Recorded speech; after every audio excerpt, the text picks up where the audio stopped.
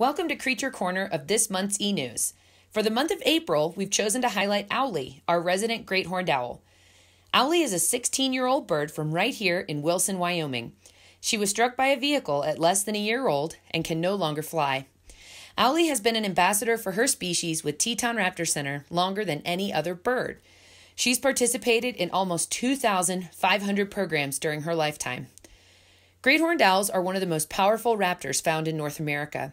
They're capable of taking down adult skunks, and we often experience this firsthand when patients come in injured with that familiar odor. Great horned owls are one of the earliest nesters in Jackson Hole. It's not uncommon for young owls to leave their nest and spend up to 2 weeks on the ground before they can fly. If you find a young owl while out and about this spring, don't pick it up. Mom and Dad are likely watching from afar. If you're worried about the bird's safety, contact your local rehab center for guidance. You can help great horned owls by slowing down while driving, especially around sunrise and sunset, giving babies their space, and keeping pets under supervision as you and your family enjoy nature this spring. Remember, the great outdoors is a place humans love to visit, but it's a place these animals call home.